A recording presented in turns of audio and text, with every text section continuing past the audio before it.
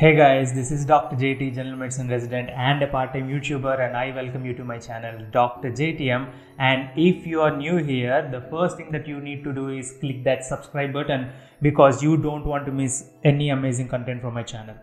And by the way, what is the occasion today? Doctor's Day. So I wish all the doctors and also the medical students who are the future doctors a very happy Doctor's Day. So this isn't a routine podcast like we start praising our doctors or the work we do or the professionalism or about the people, the society who throw stones at us even without knowing the struggles that we go through. All that has been already spoken, but as usually no one really care about it. This is about our own self.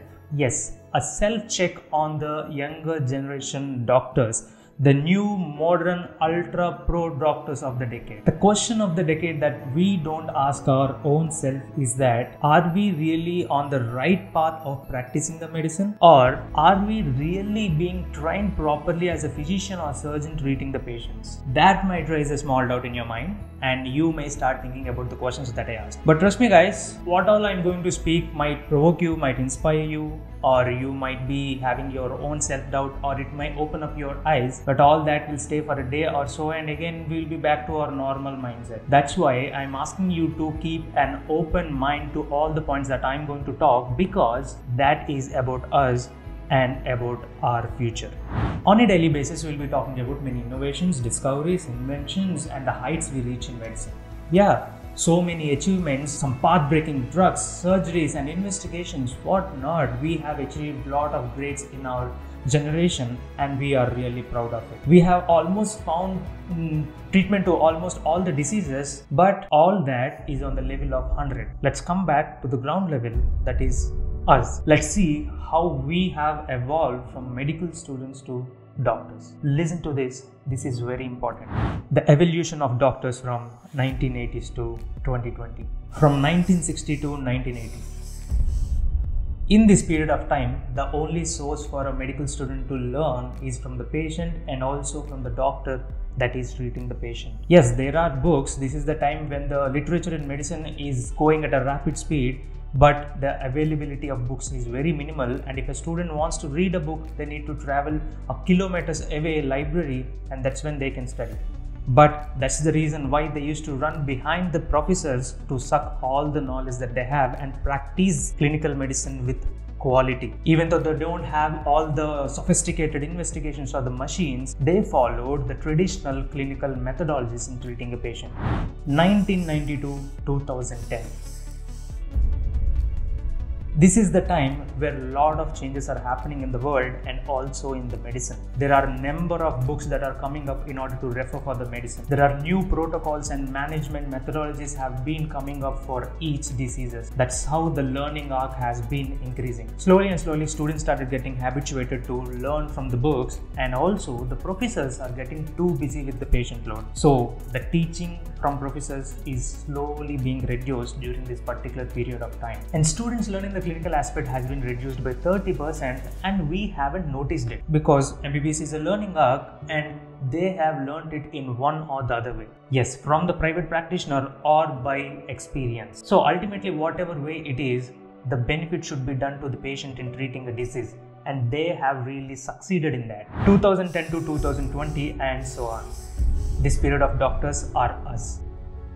Let's see how we are evolving as doctors from medical students. We started to completely depend on books, and we started to think that theoretical knowledge is everything. We started to neglect the clinical postings, and we medical students have hundreds of reasons why we should not go to wards and learn clinically, but we can't give ourselves one reason why we should go to wards and study. And the enthusiasm in the medical students have been drastically reduced, and we have accustomed to it. We normalized bunking clinical postings. We normalized that theory is everything, let's sit at home, study and pass and get a degree. We normalized that MBBS degree is like any other degree that we get outside. More than 70% of the medical students lack interest in learning medicine. They only want the simple ways, the simple books, the apps that spoon-fed them. We are running behind the ranks. We are running behind the toxic educational culture in MBBS. We are just trying to find the easiest ways to pass MBBS and making our future tough. Yes, you heard it right. If MBBS is all about just learning to pass and get a degree, then there won't be the great and legendary doctors that exist today.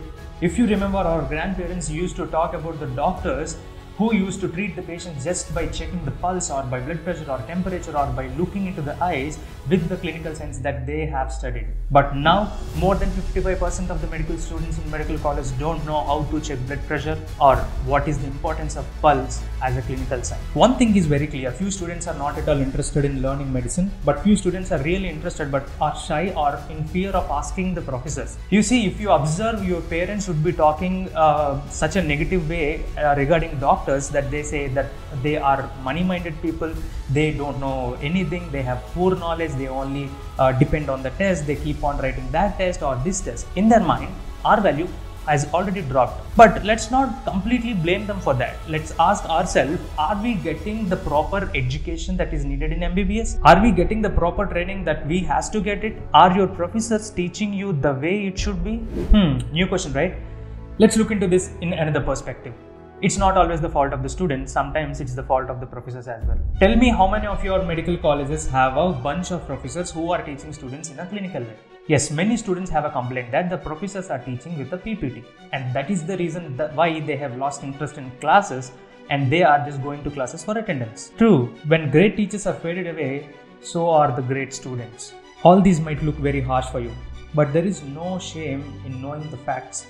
There is no shame in not knowing how to check BP or diagnosing a case, because you can always learn at any point, and that point will come only if you start having enthusiasm in learning medicine.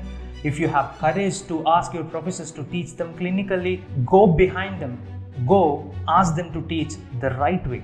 I think this is the time that we need to realize that the health system is being ruined by us as well.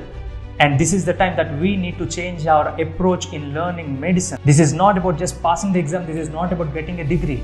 This is about learning the skill. This is about acquiring the knowledge. This is about saving a life, and this is about our future.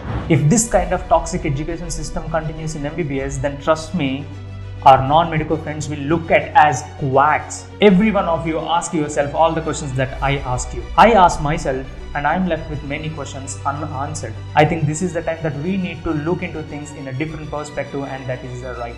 And one final thing that I wanted to ask you all is that, are we really celebrating this Doctor's Day like any other festival because we have to do, or are we really satisfied doctors or medical students celebrating a special day for us? Because at the end of the day, the only satisfaction that you get is by treating a patient and getting him better. If you are not getting satisfied the way you are learning medicine, then definitely MBBS has lost its value in your life.